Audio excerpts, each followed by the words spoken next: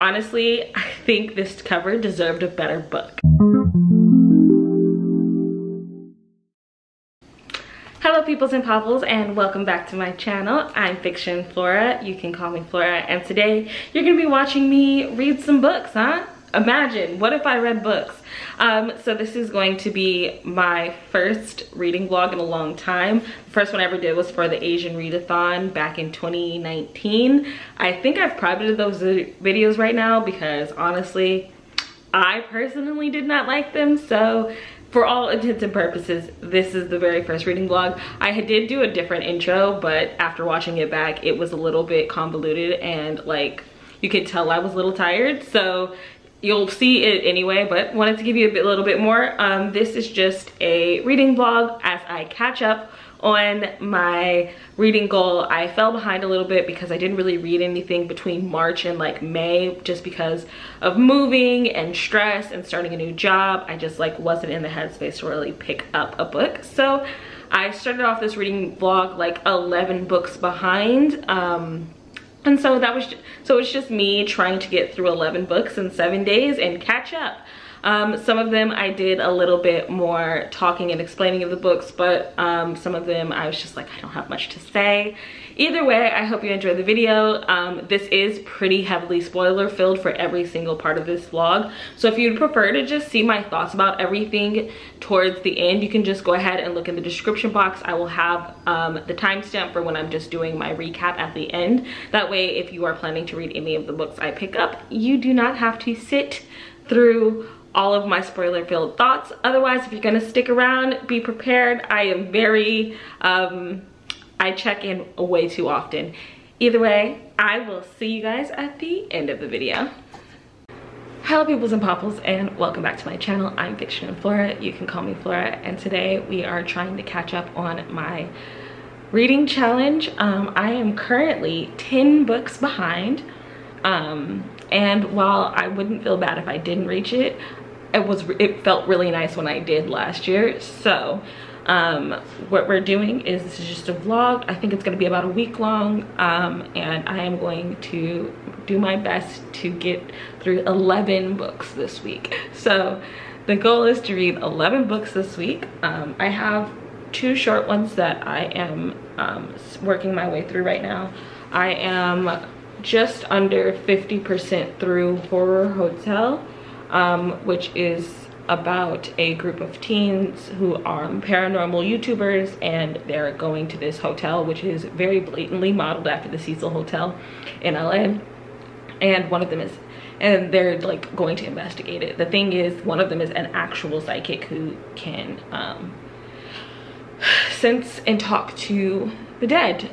So that's where we're going so far. So far it is a solid like 2-star for me. It's not like, it's not even just my preferences, but the writing somehow sounds wrong, and I could not describe to you why. It definitely feels like an adult writing a teen, which is what it is.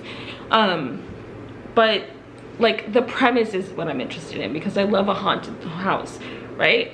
And so I'm hoping maybe the plot will help save it, but so far, like, characterizations, I don't know if they seem inconsistent, but they seem a little out of nowhere. I don't know, I'm confused. Anyway, I'm, like I said, I'm a little under 50%. I'm at page 88. It is currently 8:28 on Sunday, June 26th. And so I'm going to go ahead and read some of this, and I will check back in with you once I am done. So, I think I was giving it a lot of credit in my notes when I wrote this as like a Skinamax movie, but it actually almost feels lower than that. Like, I really see runs off, and she's like gargling and dying, and turning like crazy old looking. He's like, so sorry. So sorry. These teens, who are ghost hunters, have found an actual dead body in this hotel. Like someone who has recently passed, her actual physical body is there. Her spirit's there as well, but her body is there, and they're like, we're gonna solve this. We're gonna solve this.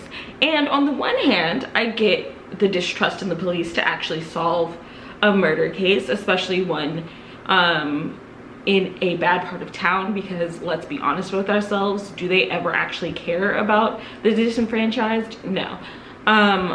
But also, these teens have decided to take it upon themselves to do a murder investigation inside of a haunted hotel where a serial killer is. Like, it's gonna be fine because this is a YA book, but also icky.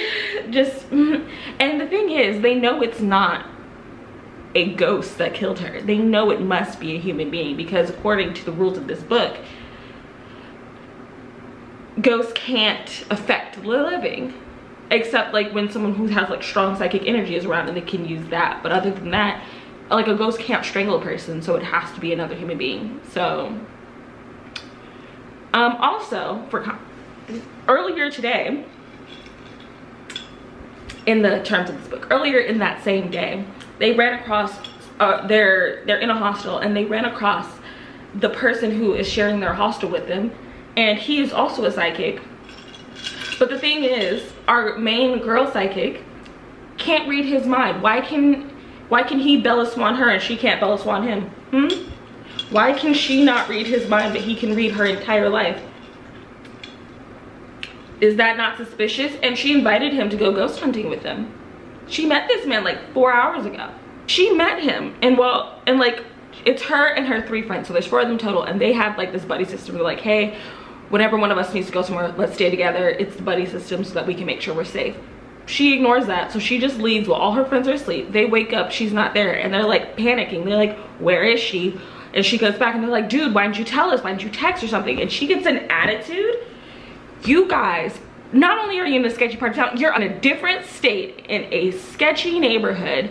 They wake up to find out she's gone, and she gets an attitude with them because she's stubborn, and that's a personality trait of hers. She just kind of sounds stupid. You don't understand why your friends are worried about your safety? Okay. I keep meaning to check in when I'm further into this book. It's literally only been like 10 pages, but I am still so furious. So they like find a dead body. They end up contacting someone who's not the dead girl, and they're like freaked out. They call the front desk and they're like, hey, you should check on this room. We heard a scream. And the people at the front desk are like, we didn't hear nothing. Don't worry about it. Okay. But then the boy she met earlier that day, the one who's staying in the room, the other psychic, comes up to the room, and her friends and her like teammate is like, hey, we're not telling him anything, because she has not told them anything about this man. She hasn't told them that he's also a psychic. She just said, hey, I went on to get lunch with this dude, and told nobody anything else. So he comes back, and she's like mad that they're like, why are you trying to tell this random guy that we just found a fucking body? Obviously this is a book, so it's not that direct, because for some reason people who write teenagers don't think teenagers know how to speak directly to other people. Again, not in my experience, but I am a single person. But I'm just like, oh my god, you have years of friendship with these people, and you are just being a bitch about it because of a dude you met 4 hours ago?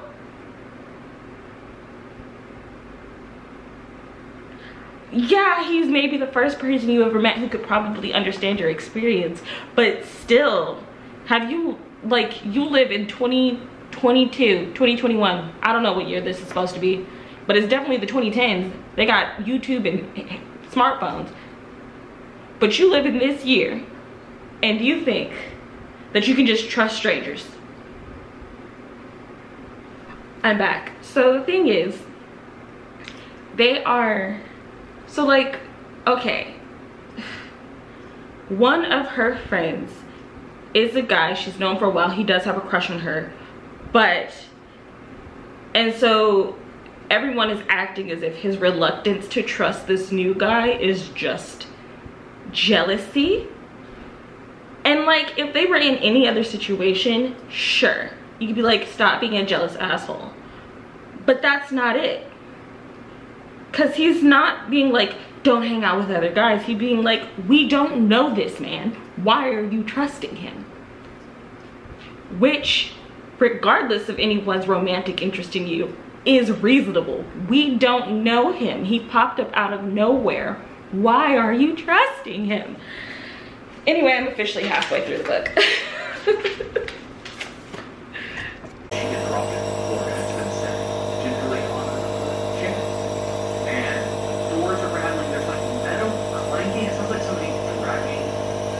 Okay, one of the things that's really bothering me about this book, and I've finally been able to like put it in words, the author is inconsistent. Like the powers that these people have is consistent, their reactions to one another is inconsistent, the way they present themselves is inconsistent, and it's not just, oh, character growth, because again, this is a single night, but like you have this one character who goes from being like, oh my god, I can see that he's scared, that he wants to protect us, to the next time we are in this character's point of view, they're like, are you sure he's not a psychopath? This is your longtime friend who like 10 pages ago you were sympathizing with and understanding of his position and how he deals with stress and trauma, and now you're calling him a psychopath? You're being very inconsistent with these characters and these powers, because again, like the new guy who came, who is also a psychic, his power is supposedly that once he touches someone, he gets their entire life story. So he should know everything about them. He gets all their memories from the time they were born till the time they die, or till the time they are currently in. That's his power. But he just touched someone and apparently he got nothing off of that. Now we're relying on the main psychic girl. Where is the consistency? Very frustrating. I'm gonna continue. Just over 75% through this book, and I think I should be able to finish it in the next few. I think I've got like 50 pages left. The thing that's bothering me now is, so they all had a big fight after her guy friend looks through the new guy's bag and finds out that the name he gave them is fake because it's not on his passport. He's like, are we sure we can trust him? And everyone still is like, you're being a jealous jerk. Okay, even if he is jealous, he's still right, is the thing. He's not jealous and wrong, he's jealous and completely right. This man you met the same day who isn't using his real name, and you're just walking off to random places with him, defending him against your best friend, because like he's like, hey, he's not using his real name, and our main character is like, oh my god, I can't believe you looked through his stuff. He's like, are you going to skip over the fact that he gave us a fake name? She's like, you don't know, maybe he came here to start a new life, maybe that's a fake passport. Are you not suspicious of someone who has a fake passport? You can't read his mind. And like Chase brought, and like her guy friend brought that up too. He's like, hey, you can't read his mind, so you don't know that he's telling you the truth. She's like, I don't understand why you just want to put suspicion on him. It's just because you're jealous, because you know what, you had your chance. Listen, ignoring the teen romance drama, he's right. You don't know him, you can't read his mind, so you can't verify anything he's saying, and he's been using a fake name, and you're just,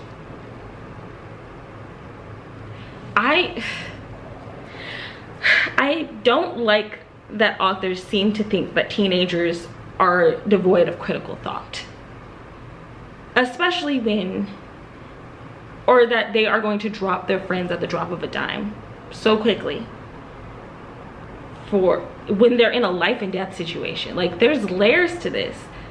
Like, it just feels like the people who wrote this do not respect that teenagers are capable of like thought in any way, shape, or form.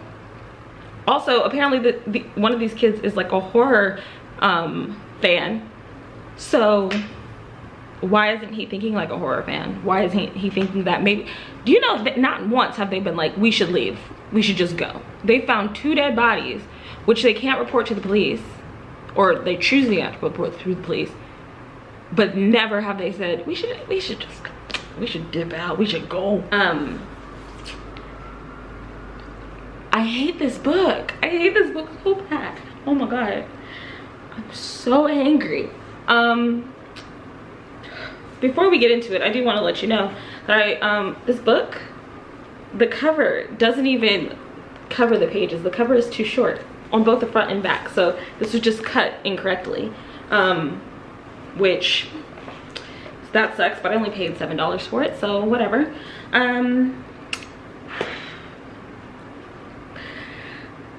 This book is bad.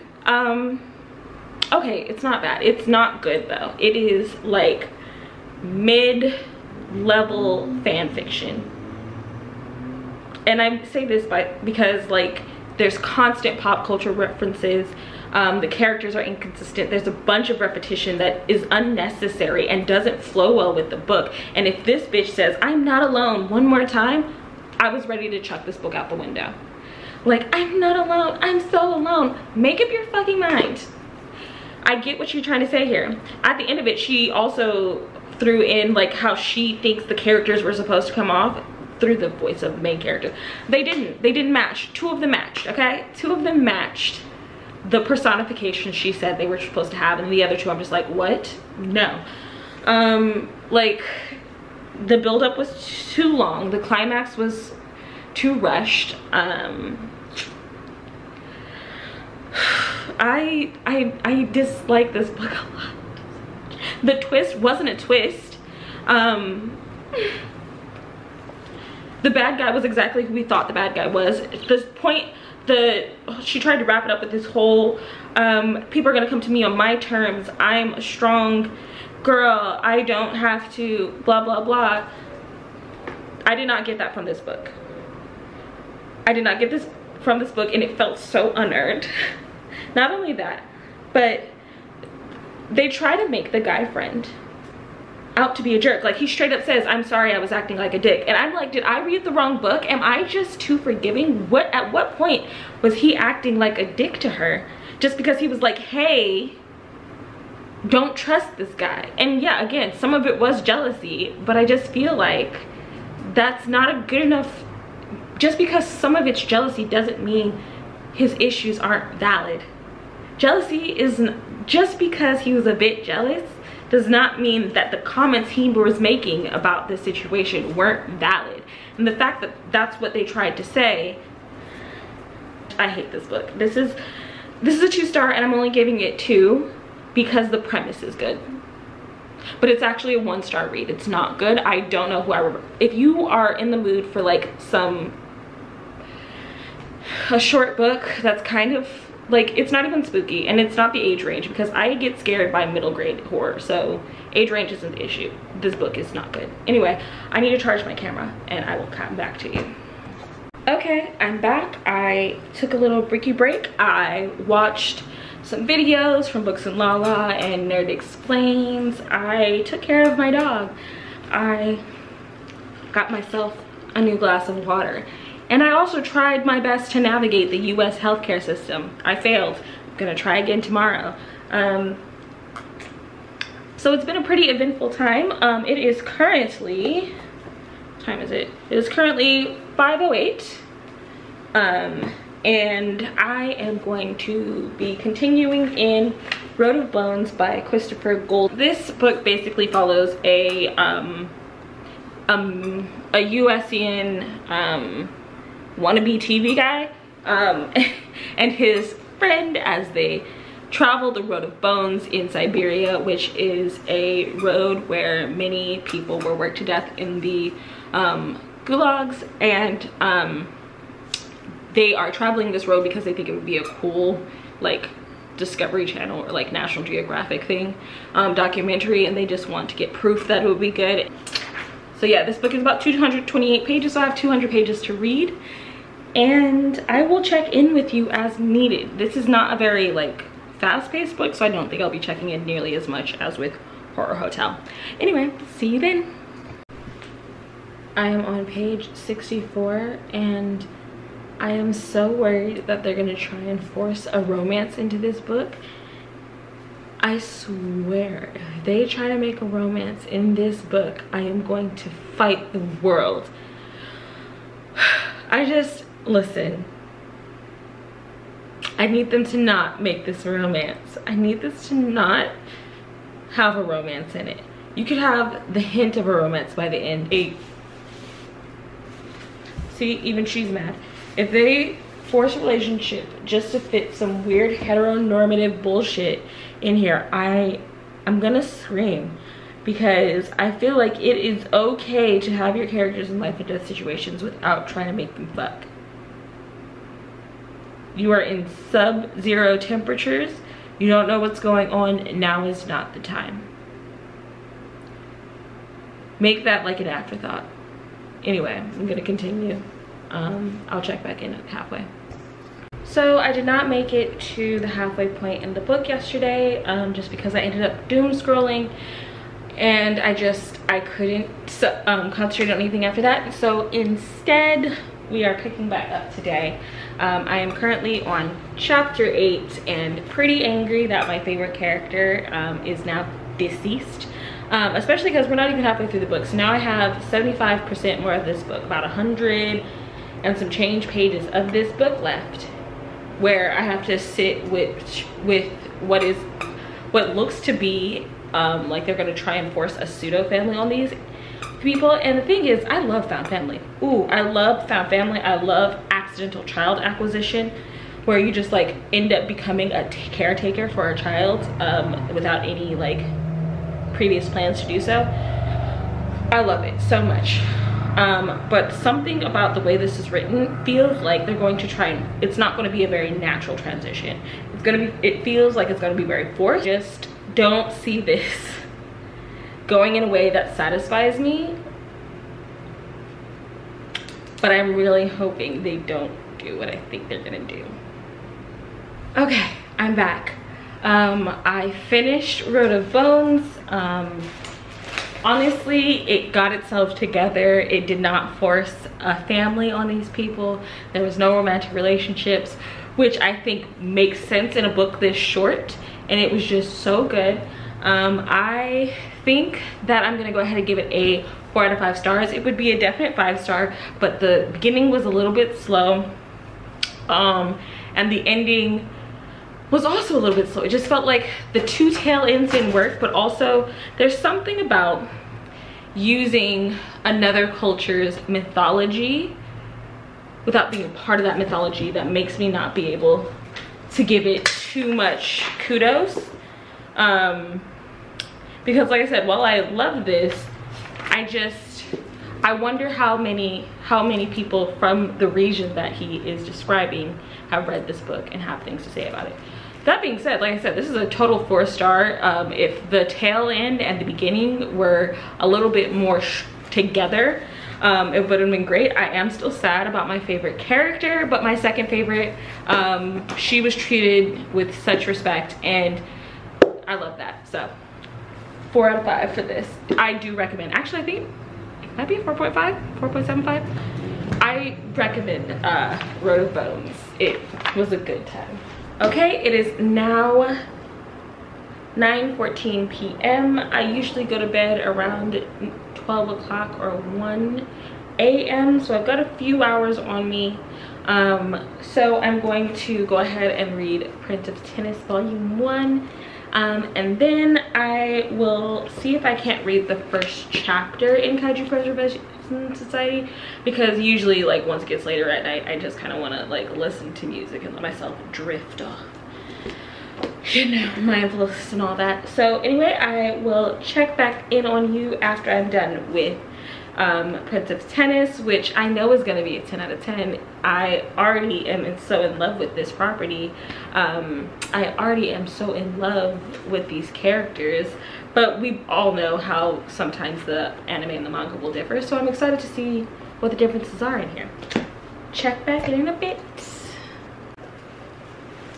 Okay, I'm about halfway through Prince of Tennis, and one of the things that's really coming up that's like making my reading a little bit off, and obviously as I continue the series it'll get easier to read, but the localization of the language is so odd, because like the structure that you're used to understanding as far as if like you read like if you watch anime subtitled, or if you read like fan subbed things, or if you like read translated books, is different than when they localize a manga, because the school structure is different, and so they're talking about 8th graders and 9th graders and 7th graders, and it's taking a lot for my brain to connect it to what that would mean based on my previous understanding of this anime slash manga already. So like, where I'm used to thinking of it as like Echizen is a first year middle school student, in this one they've translated it to a 7th grader, and like technically they're the same age, that's correct, but it feels like when you localize it to be to a North American school structure, I'm saying North American, I don't know what the Canadian school structure is, but like North American school structure, specifically US focused as far as I can tell, don't quote me, it kind of disconnects it from the rest. Like the story feels like it's disconnected because this is about Japanese students in a Japanese school, and yet it sounds like they're from the US. And obviously I only notice because it's different from what I'm used to, but if I had grown up reading the manga, then you know it'd be different. So like they're calling like the team starters, like the playing team starters rather than regulars, but I'm like, I was on JV tennis in high school and I don't think we called our team starters at all, so I don't even know where they got the language for that from. But it's just every time I hit one of those things where it's just like, or like the translation of the cat's name, or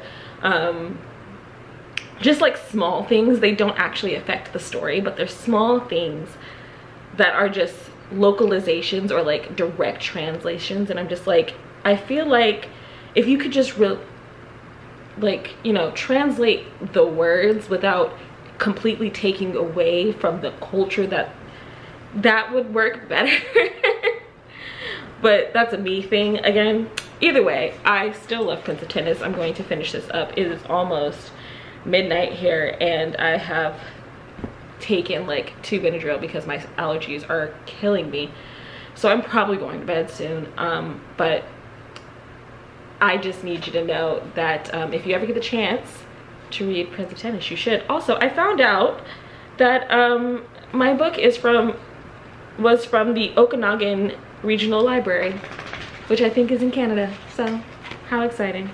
I just thought I'd share that with you. I like getting used books because they have so much history, especially little library books. So anyway, it is now Tuesday, June 28th at 6:00 p.m. and I am 26 pages into Kaiju, the Kaiju Preservation Society, and I know what it's about now. I picked this up mostly as a cover buy, actually mostly as a title buy, because I'm pretty sure I put this in my want to read before it even had a cover. But basically we're following this guy during the COVID pandemic, and from what I can tell, it is at the beginning of the pandemic, which we are still in, by the way. So this was towards the beginning of the pandemic. He loses his job, gets stuck in the gig economy as a delivery driver during the lockdown in New York. And during this time, he gets offered a job by someone he knew from college, and they're like, hey, we just need someone real quick. And he's like, alright. And honestly, while I get it, because they're like, hey, listen, we work with big animals. They don't tell him what kind of animals. They're just like, we work with big animals. And he's, are you okay with that? He's like, I mean, yeah, I mean, you're gonna pay me, so that's cool. And then at some point they're like, yeah, we're gonna be taking care of your student loans, we're gonna pay your rent while you're gone, we also have a stipend, you get a $10,000 like signing bonus. And he's like, oh my goodness, this is great. And I'm like, on the one hand, this is suspicious as fuck. On the other hand, I get it. Like, I get it. They're paying off his student loan payments. I mean, listen, he is not only paying undergrad student loans, but graduate student loans. I get it.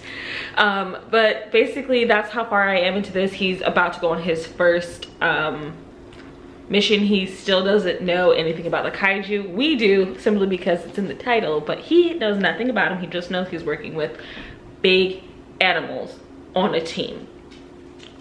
So Okay, I just started reading this chapter.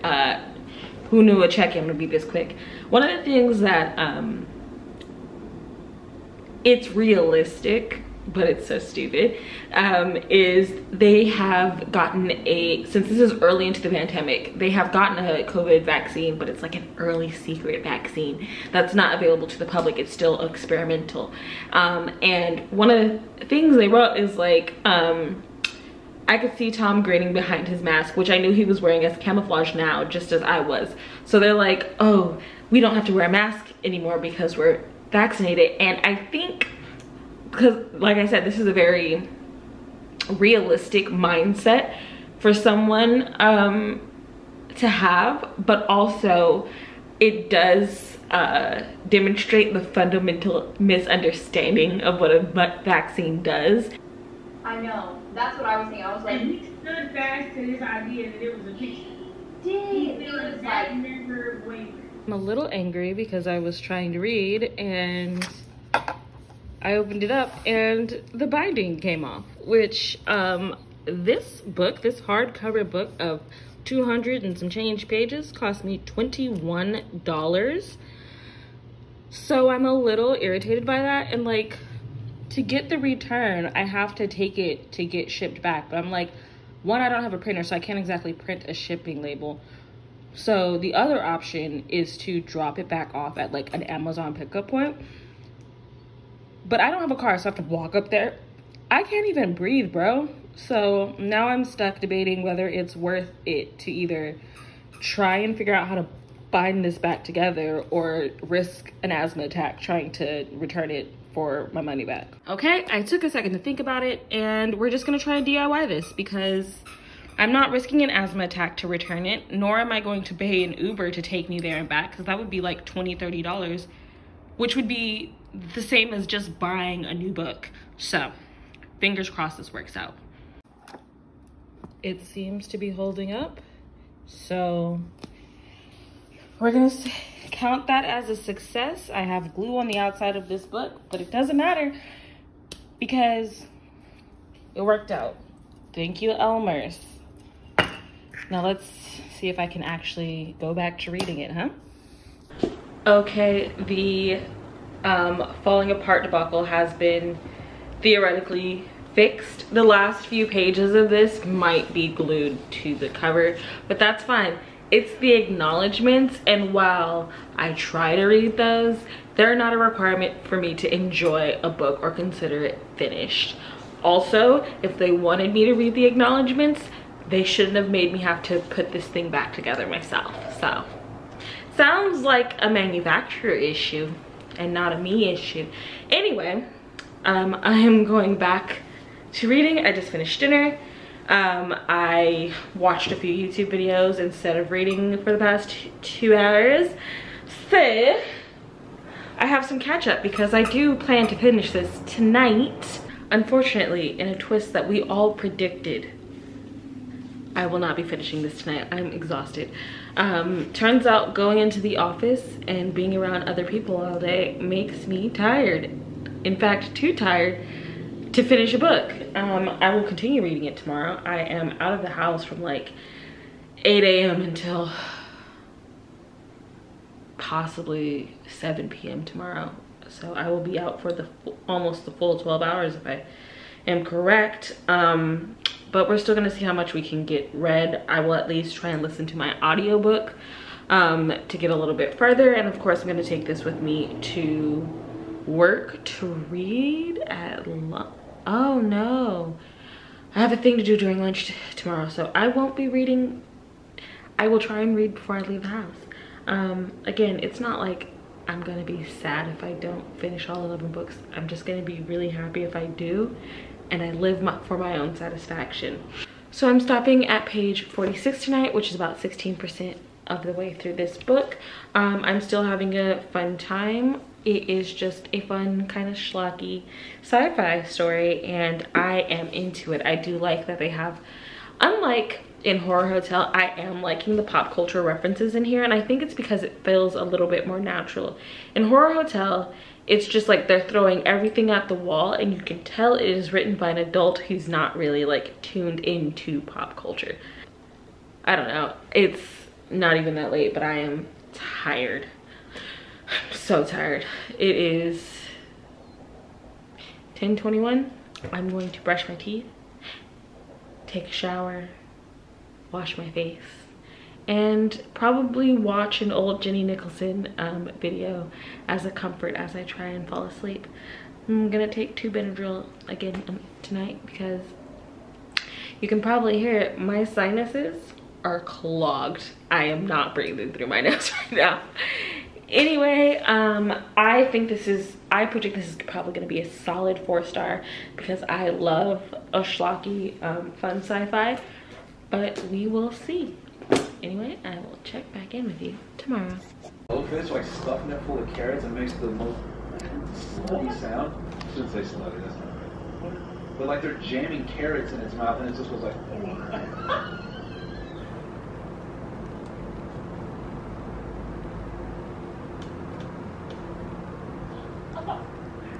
That's not funny.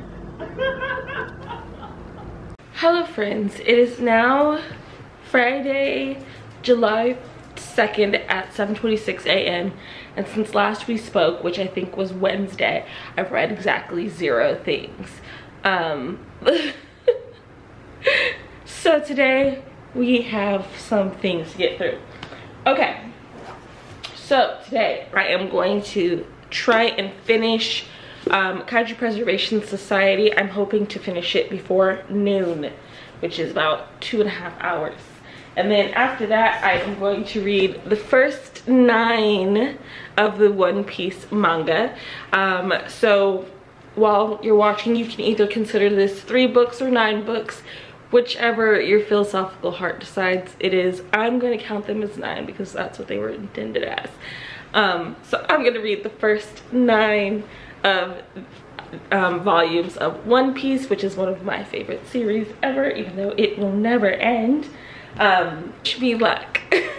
I'm starting to really question what makes the pop culture references in this work versus the pop culture references in Horror Hotel, because this also has a decent amount of pop culture references, but they feel like they fit into the story a little bit more naturally rather than in Horror Hotel. And I thought maybe it's because they're using older references, but no, pop culture references are pop culture references,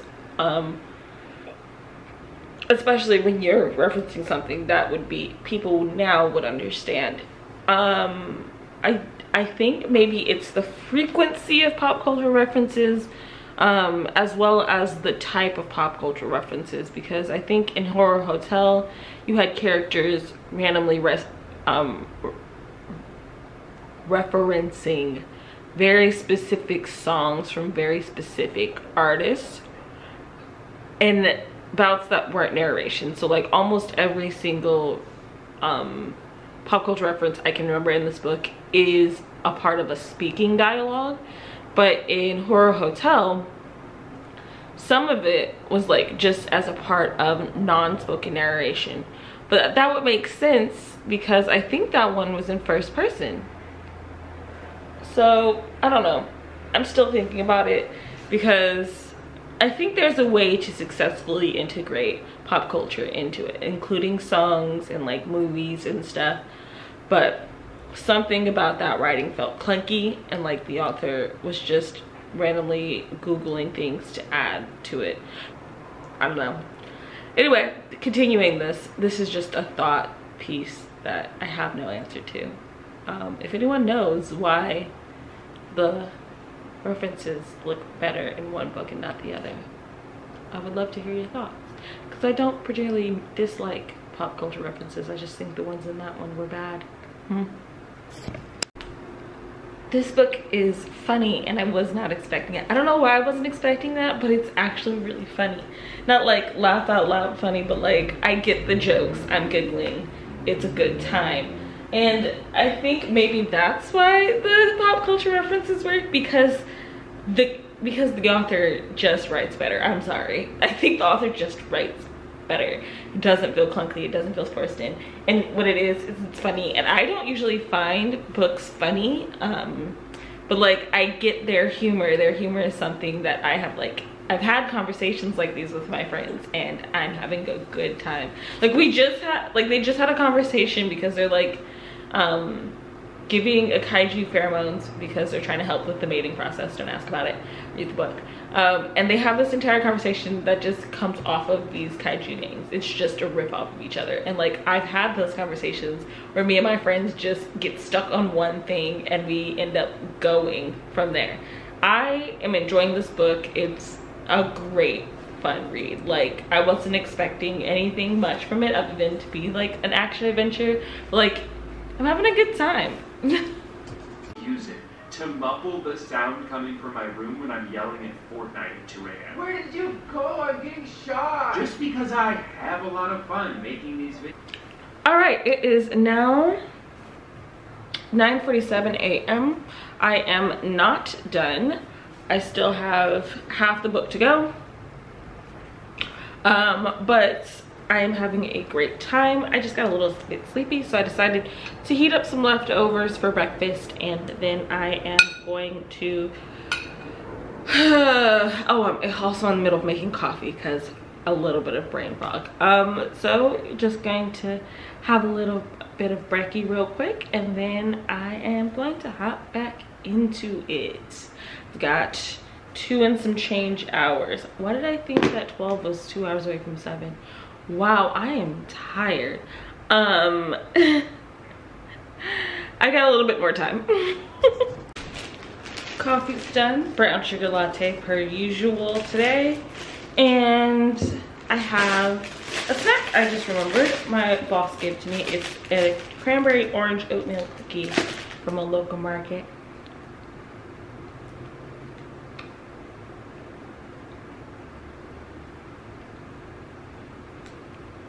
It's nice, not too sweet.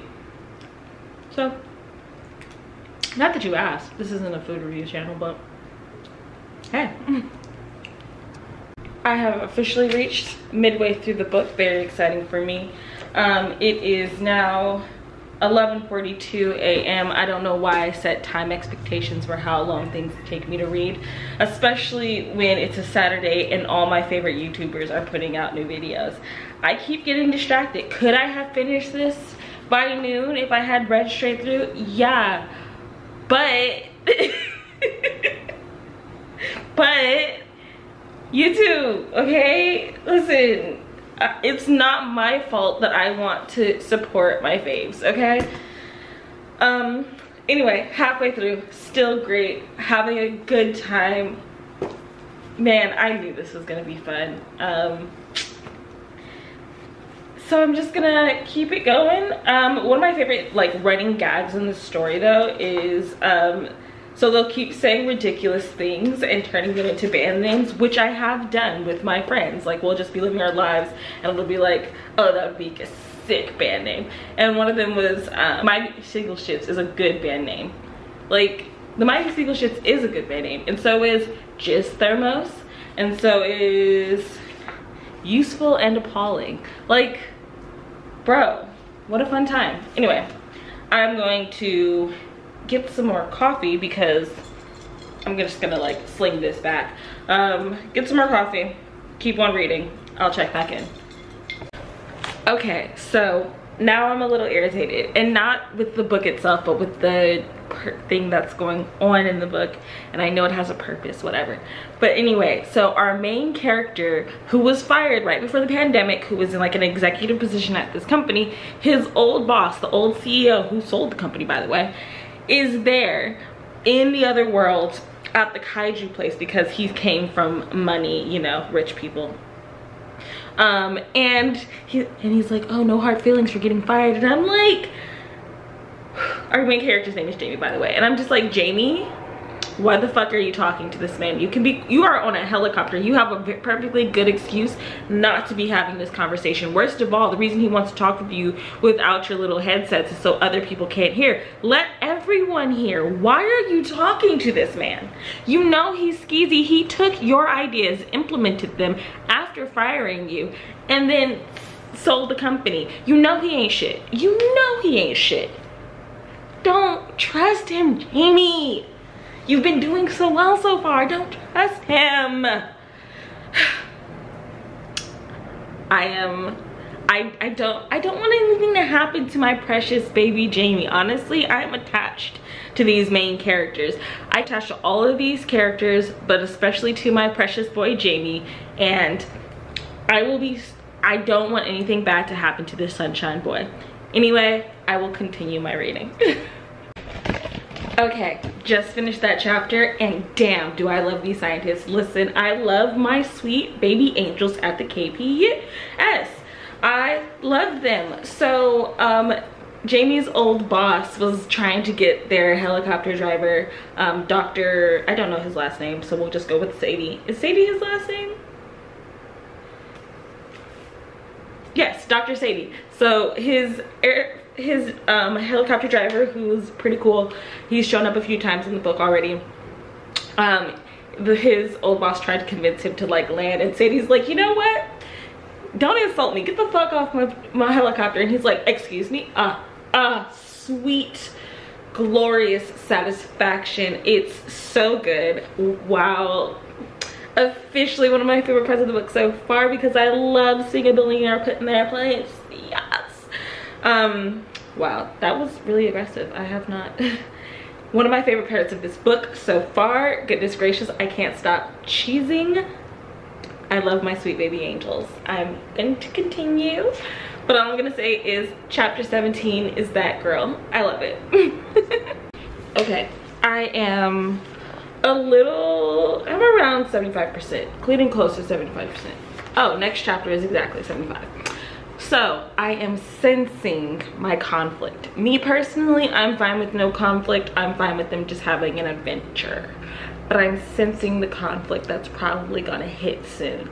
I'm pretty sure the military and these investors are going to try to do something to either bring a kaiju back, to weaponize them, or to make it a pet or something, because that's what billionaires and government do in all these stories. So I'm pretty sure one of them is going to do something stupid and try to move one over, because they're asking all these pointed questions like, can you drug a kaiju?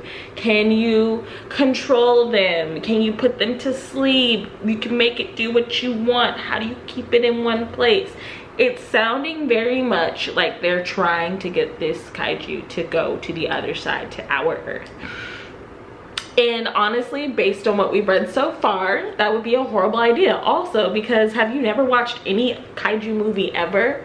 Any kaiju movie ever. The only way humans win in those movies is if we kill the kaiju, or if they decide they want to go home. Those are the two ways. And these people are like, well, we can control them, right? And the scientists are like, fucking no, they're animals. They are not going to be controlled. You can give them hormonal suggestions, but much like people, control is not a part of the equation. Anyway, I'm just saying that they are making some very pointed questions, having some very pointed suggestions, and I think I know where this conflict is going, and I think it's going to be really satisfying when it fails. So I was right, and I'm mad about it. Like, I'm not surprised. I'm not surprised. This is expected, but I was right.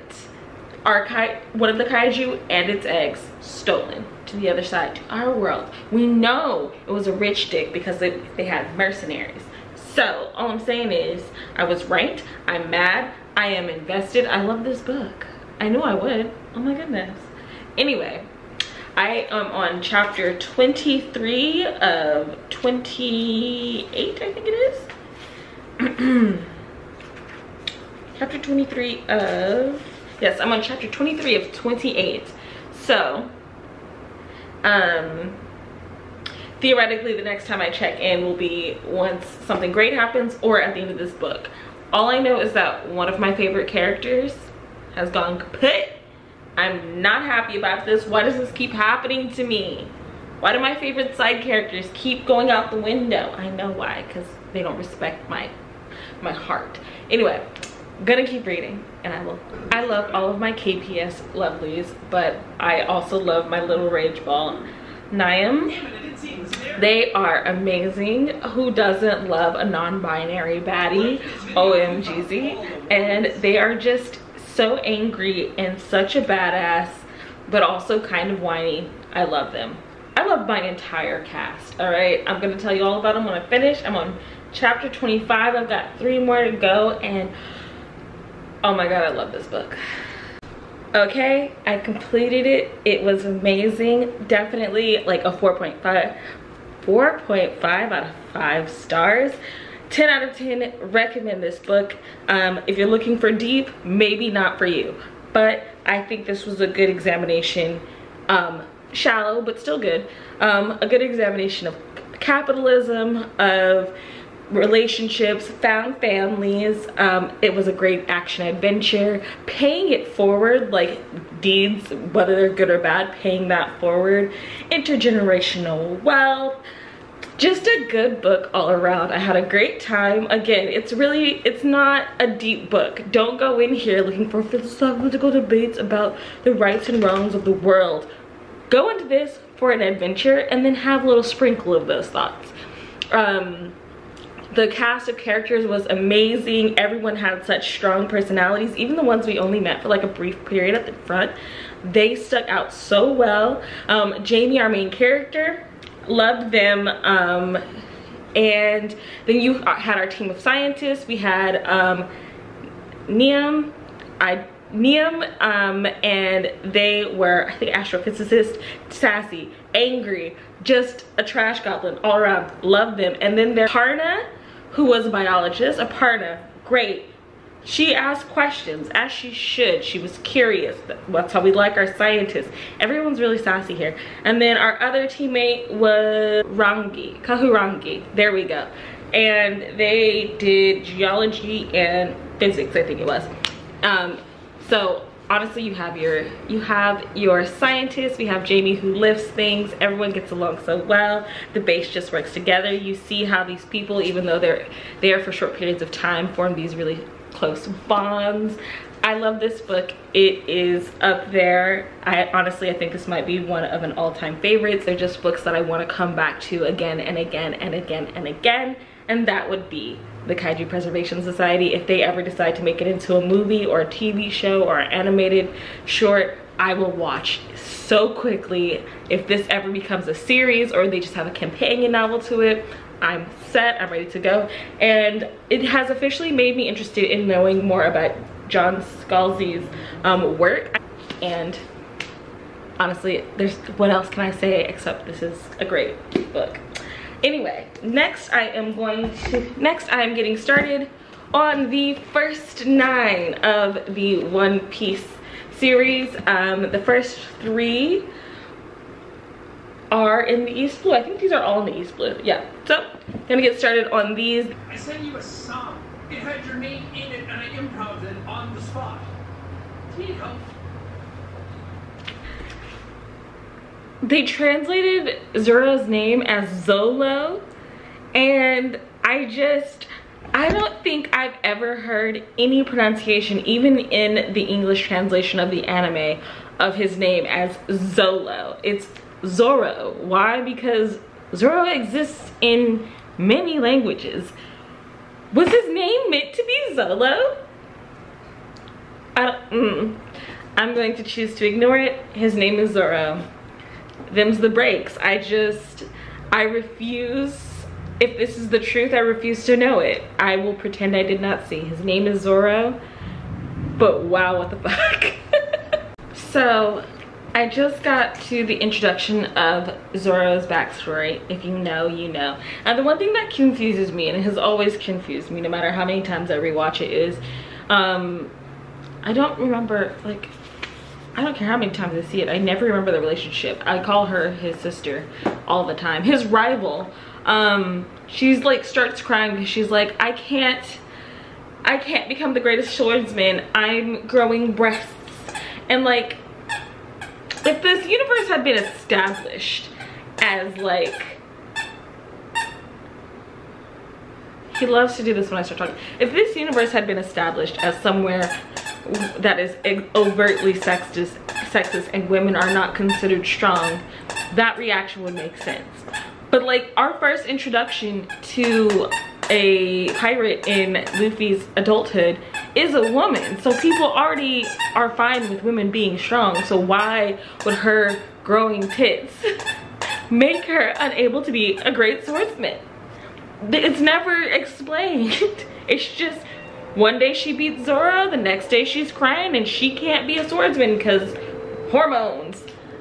I'm so confused. And I need someone, anyone, to make me less confused. Again, if this universe had established that women are considered weak, or that it was overtly sexist, where like no one's gonna take her seriously, even if she got the title, they wouldn't respect it. But this universe isn't like that, so I don't understand. I don't get it. Anyway, back to my reading. Also, it's really funny when you are as far, and when you're pretty far into the series, when you read or watch the early stuff and everyone's so surprised, oh my god, he ate a devil fruit, he's one of those people. And it's just like, yeah, I mean, as you continue, you find out these people are pretty fucking common, but they are not very close to the Grand Line, so they don't see them nearly as often.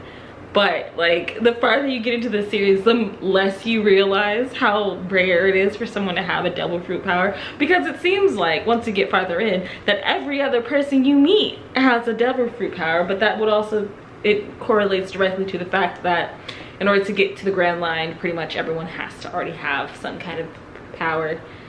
Like, it makes sense, but it's always so funny when you go back to the beginning. I'm on volume 2. We met Captain Buggy. He's great. Captain Buggy is one of my favorite long-term characters.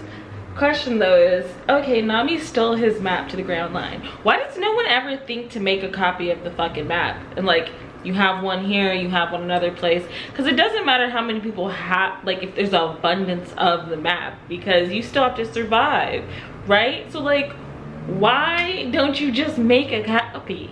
Why did no one ever think about this? Just saying. Now I'm sitting on a different part of the couch. They really just decided to just copy this as directly out of Shonen Jump, because here they have instructions for how to make a little paper Luffy action figure. They're like, yeah, just cut this page out, blah, blah, blah. This is on an actual part of my book. Not only that, this is very thin paper. It's not going to stand up to the test of being cut. That's hilarious. Oh wow, and it keeps going on the back. So many instructions. Oh, I am now on volume 3. We have we are meeting Usopp, and the one thing is we meet Captain Kuro when we meet Usopp. But the thing is, Captain Kuro's plan is so fucking ridiculous. Like, he waited 3 years. 3 years. I'd be exhausted. Like, 3 years? She's all... You could have... Listen, you could have killed her a while ago, is all I'm saying. You didn't need to wait 3 years for this. You could have found an excuse. There's so many poisons out there. You did not need 3 years, my guy. I think he was feeling paternal. Okay, going into volume 4, where we're hanging out with Captain Kuro. Honestly, one thing from the last one, Kuro talks too much. He talks way too much. Stop expositing. I understand why he does it, but like, yap, yap, yap, yap, yap, shut up. Also, you're doing it on the open. Why wouldn't they be like, I don't know, in a closet, on a ship, anywhere that's not like, they're at the bottom of a ravine, which would echo. So like, you're a pirate. You should know these things, friends.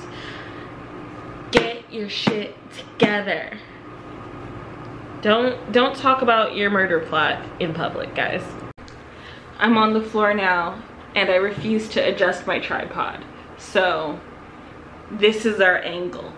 I am halfway done with volume 4 and I always found it so funny how they tried to make it seem as if Kaya and the villagers were just in the wrong for not believing Usopp when he finally was telling the truth that pirates are coming. But I'm like, this man lies to them on a daily basis and he is in his like he's like 17, 18 and he's been lying since he was like 12.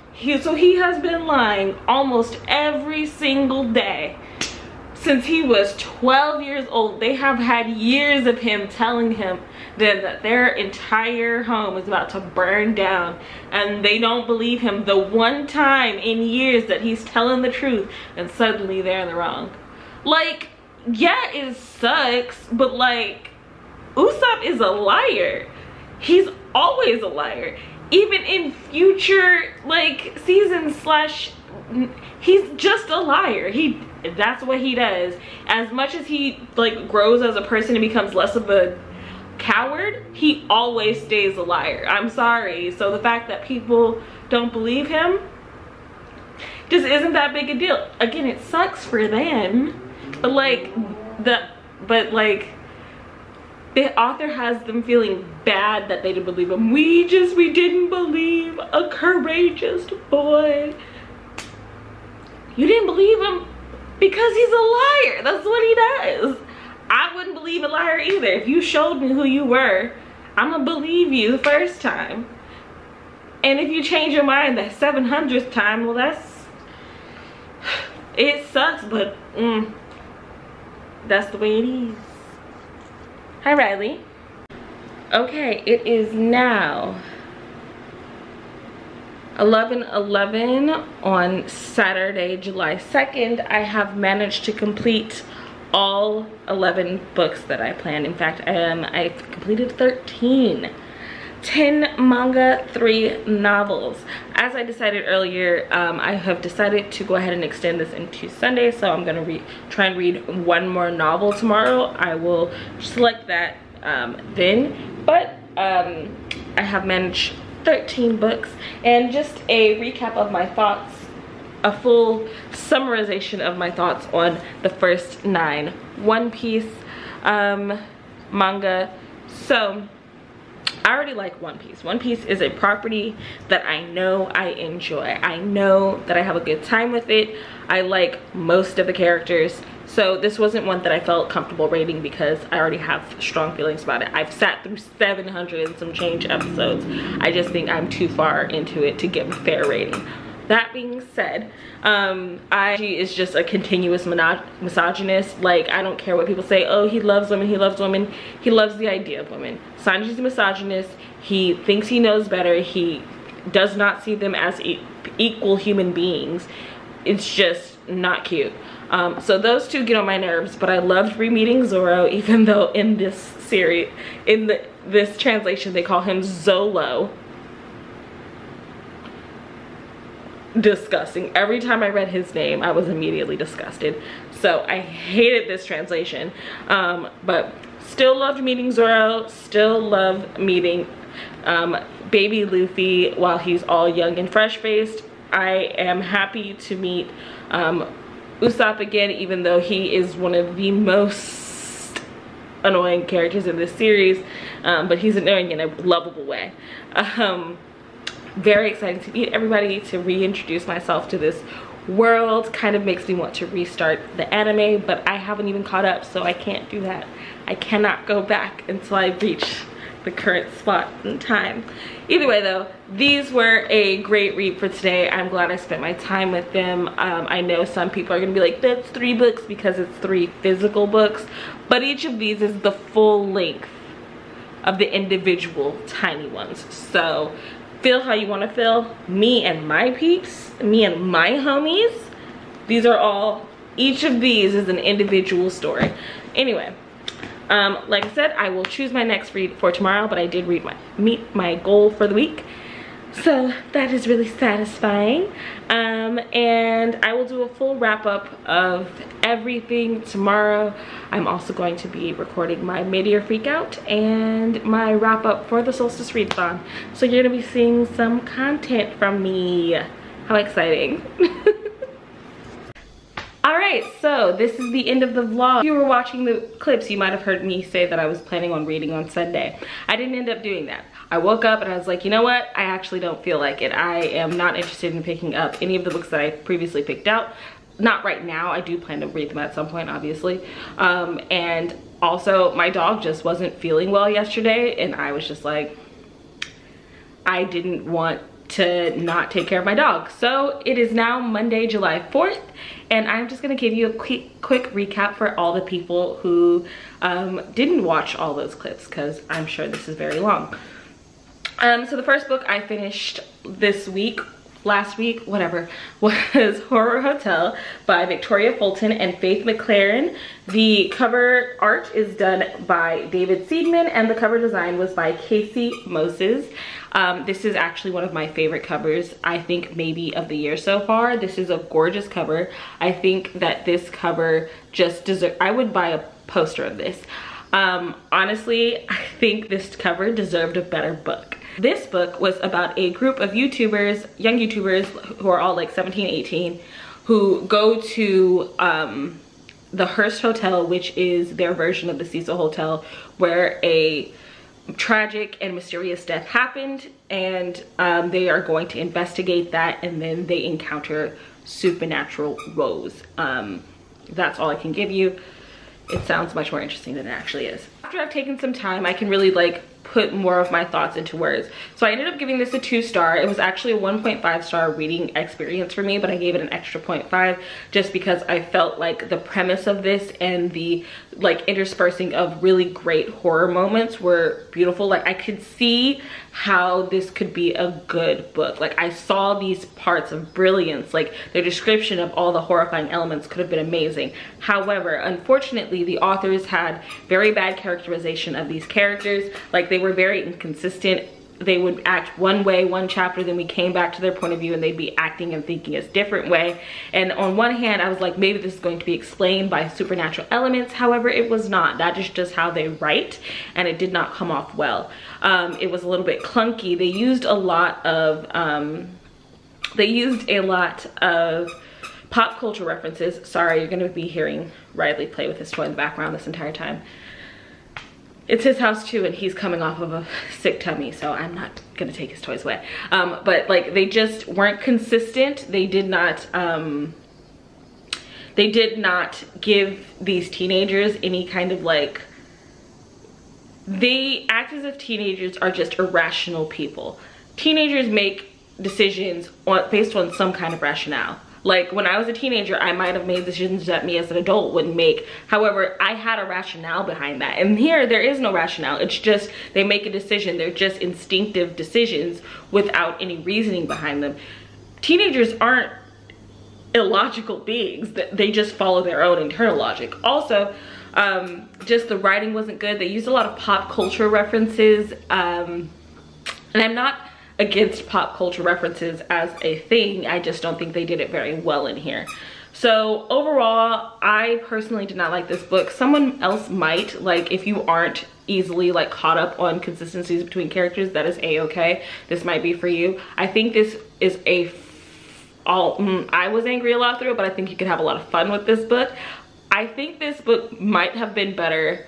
This book is better served as like a film script. This book is better served as maybe a show or like a mini series or a movie, especially with all those pop culture references. Like think maybe instead of like referencing a song in the dialogue of someone's thought process, they could have like, this would be better played with the song becoming like a background. I don't know.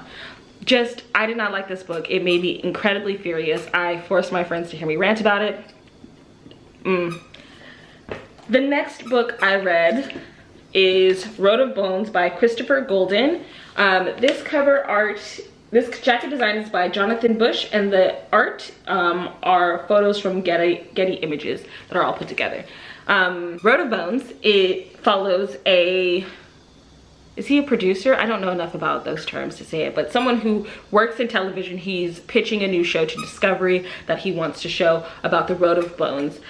It is the Kolmia Highway in Siberia. It is a highway along which many people died in the gulags when they were under occupation, and it was honestly that history. It made me want to learn more about the history, but it also sounds like it's going to be heartbreaking. But it's following a man who wants to do a documentary called Life and Death Along the Road of Bones, because this particular area is one of the coldest places on Earth, and there are people who are living and thriving there, and he wants to like do a show or documentary about those people. But when they get to their destination, they encounter they find a young girl in an empty town, and then supernatural elements ensue. And this is all stuff you can get from the synopsis, so I'm not spoiling anything. I personally loved this book. When I was reading it, I was afraid that they were going to try and force a relationship in ways that just didn't work. This is only like a 26. It's a very short book. I just didn't feel like there was enough time for them to really establish anything that looked good.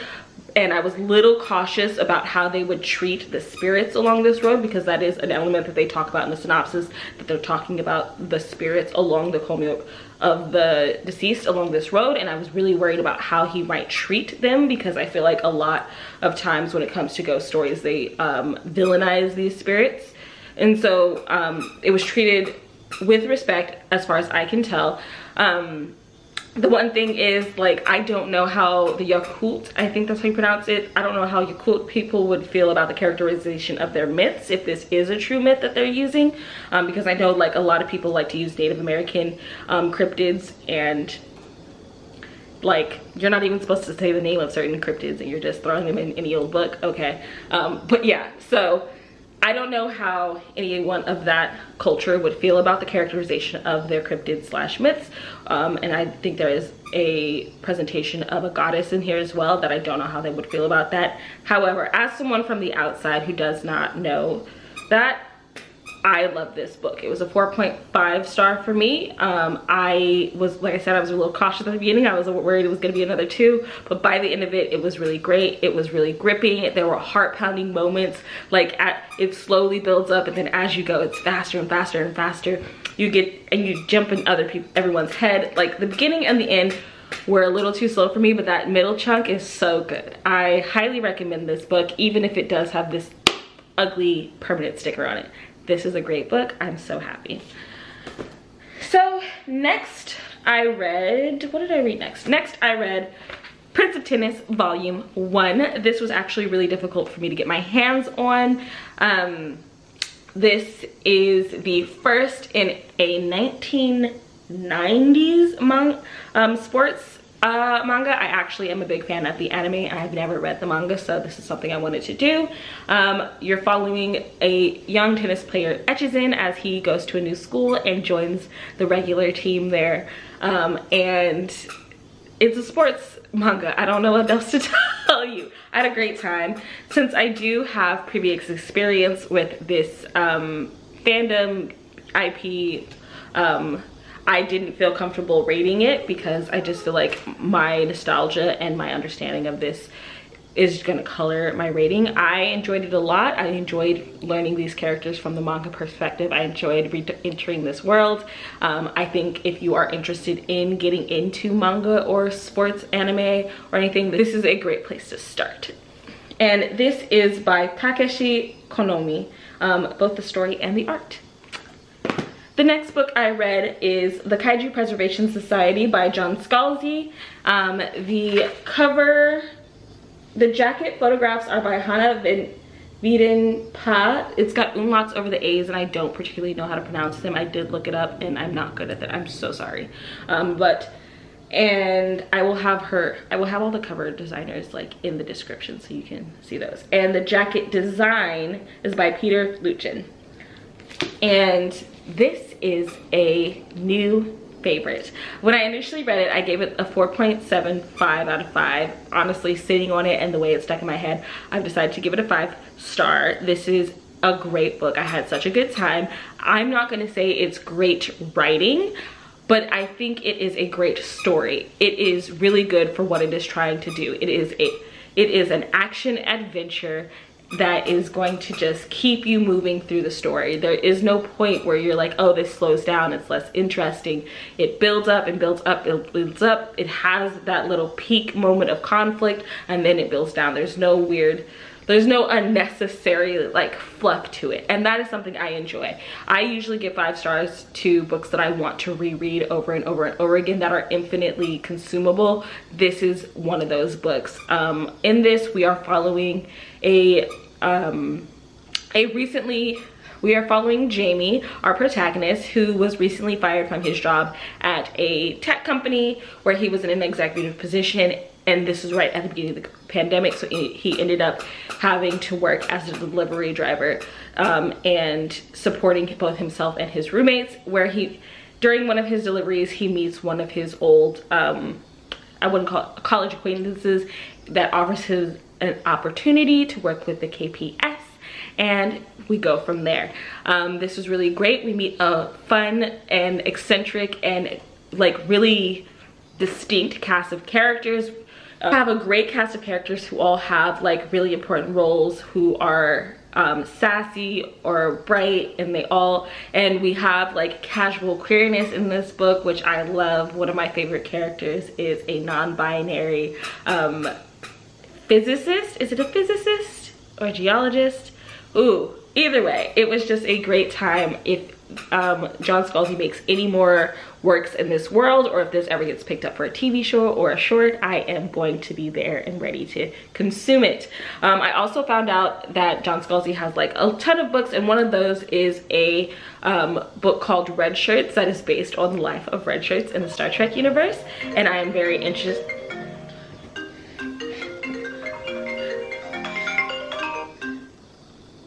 Hello? Hi, give me just a minute. I'm filming a wrap up. No worries at all. Okay, I'm gonna mute myself. I mean, you can listen if you want. It's okay, it's up to you, anything. Just gonna turn, there we go. Where was I? Oh, I found out that he has a book called Red Shirts that is based on the red shirts in the Star Trek universe, and I am really interested in finding out more, so that'll be my next read from him. Last but not least, the last books I read were the first 9 volumes in the One Piece manga series, and much like Prince of Tennis, I am already a fan of this series that is still ongoing. I'm on like episode 750 out of 1,000 and some change. I'm still catching up, but I decided to go and read the first 9 volumes. Depending on your philosophical ideas of what a book is and is not, you either count this as 9 books or 3. I'm not here to debate you. I've decided to count it as 9, and this was a great ride. I got reintroduced to the main crew. We haven't been introduced to Chopper just yet. We are currently trying to get Nami safe, so this is a great read. If you are interested in getting into the One Piece fandom, I would suggest getting these chunkier versions. It's much more affordable than buying them individually, and there are a ton of books. I don't have much else to say about this, just because again, this is just kind of an introduction, and I'm already in this fandom, so I already know that I like them. So either way, those were the books I managed to finish this past week. I had a really great time. I'm thinking of doing more vlogs as I move forward, because I know that's the kind of content I personally like to see on BookTube. So be the content you want to see in the world, you know? Anyway, thank you so much for coming back to my channel. I hope you had a good time. If you watched the entire vlog, hope that was entertaining. If you just watched this section, thank you anyway. If you ever want to connect with me, you can find me on Twitter, Instagram, Goodreads, what's that other one? Storygraph and Readerly, all at Fiction&Flora. Thank you again, and have a wonderful day.